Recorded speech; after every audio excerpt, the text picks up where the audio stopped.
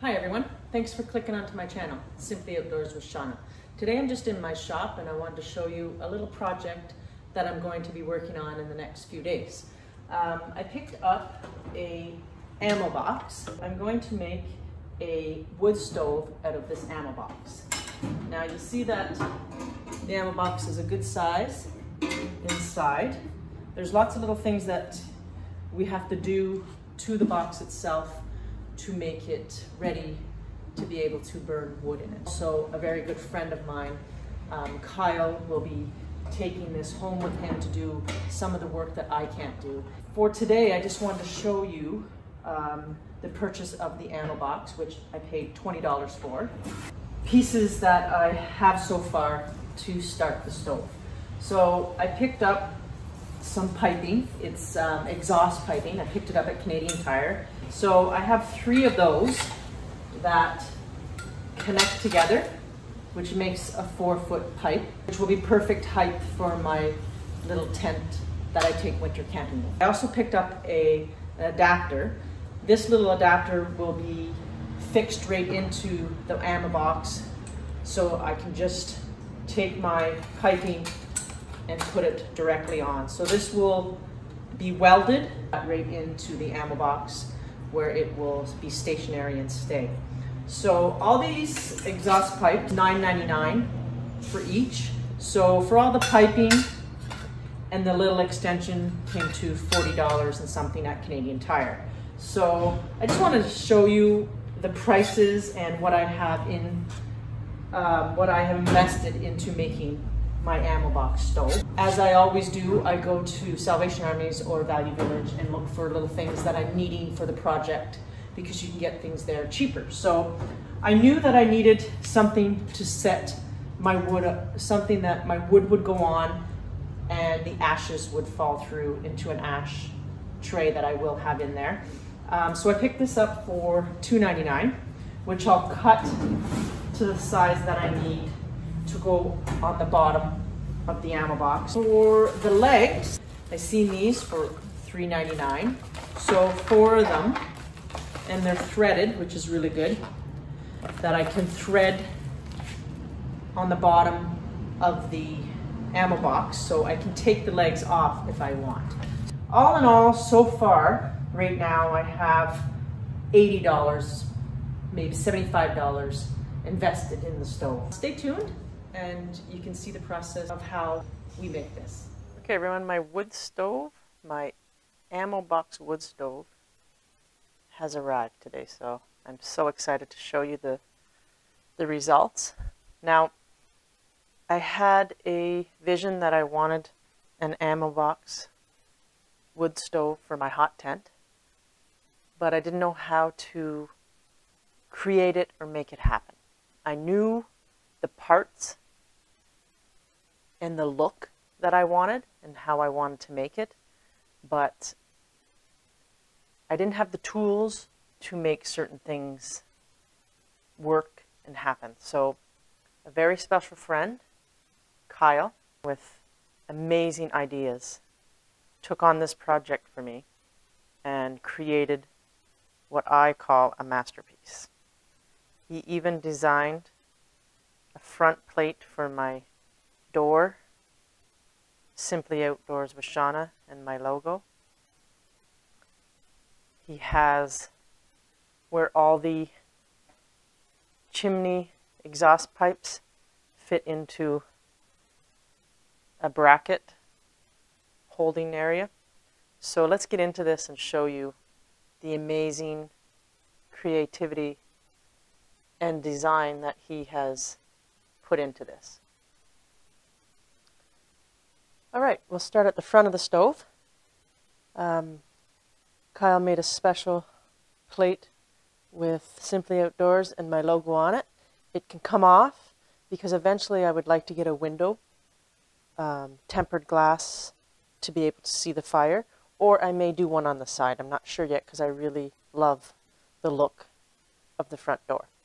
So Kyle made the hinges himself, so the door can come off if I want it to pop off. Made this little clip.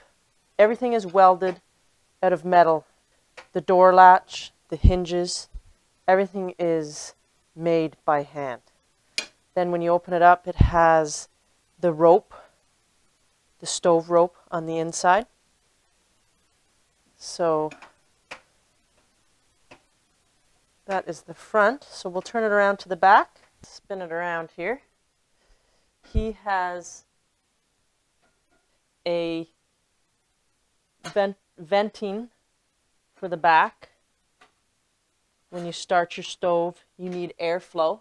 So we put that on the back so I can have airflow from the door and also from the back. You get airflow both directions, which will really start your fire good. One thing that was really special that he kept was this was cut off the front door, the model number of this firebox. He bent all this metal to be able to have this slider. So when you open the ammo box, it's just a little tight because it has, you'll see it has rope. It also has the stove rope, so it sits snug, so it's a tight air seal.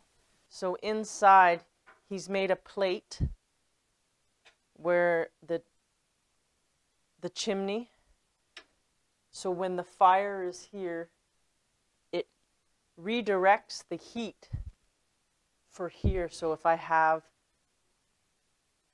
doing cooking, it will redirect the heat to here instead of right up the chimney.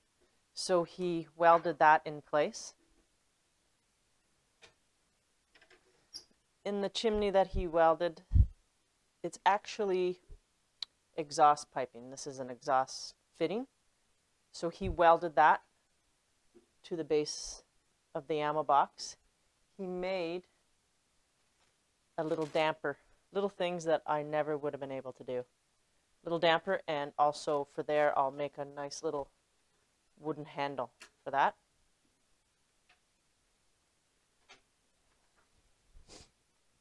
Turn it around to the front.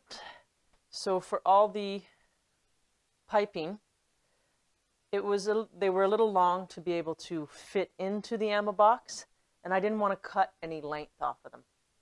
I wanted the length to be 4.5 feet to go out my hot tent. So we decided not to cut any length. So he made brackets, all made himself. He welded all of these little joints to the ammo box, and these just fit in. All three of them fit in nicely, and the handle of the ammo box, you're able to carry it. So I'll also make another little wooden handle to go on to the ammo box, so for easy carrying. Now, it's not it's not for backpacking, this stove. It's for hot tent camping. So when you hot tent camp, you have either a sled that pulls your gear. So this will go on the sled that I have that I pull behind me. I could have went with a lighter stove, a titanium stove bought off of Amazon, but it would never have been as special as this one. This stove I'll have for a very long time. It's well made. Chimney fits in to the brackets all nicely, and I'll show you how they fit on top. This one out. They're all jointed where they just fit into one another.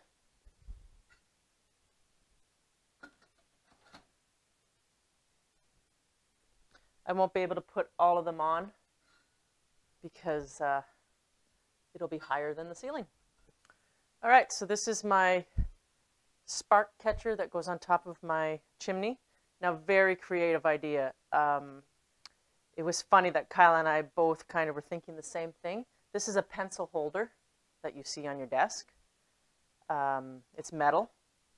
And I didn't know how he was going to fit it because I knew it was, the diameter was bigger than my chimney. So he actually put a clamp, as you can see, on the bottom and just attached it. So it sits on there perfectly to catch the sparks going out the top of. I'll show you what he's done for the legs to attach, which I would do first when I would put it into my hot tent. So I'll just take these off for now. So on the bottom of the stove, he attached the bolts for the legs.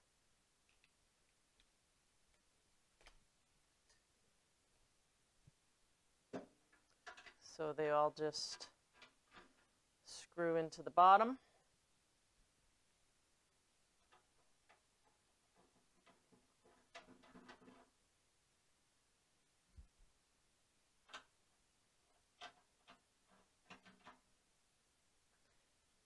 Now I kind of knew the height of the stove when I was picking out these little legs. That I wanted, if I wanted to sit something underneath to keep it warm, some food, water bottles, my boots, socks. So that is ammo box up on its legs. Beautiful look. I'm so amazed with the thought that was put into this project. You guys are going to see this on my next video. Next weekend, I'll be doing a hot tent camp out. So thanks everyone for tuning in to my channel. And stay tuned. It's going to be many, many trips with this stove. Thanks everyone. Cheers.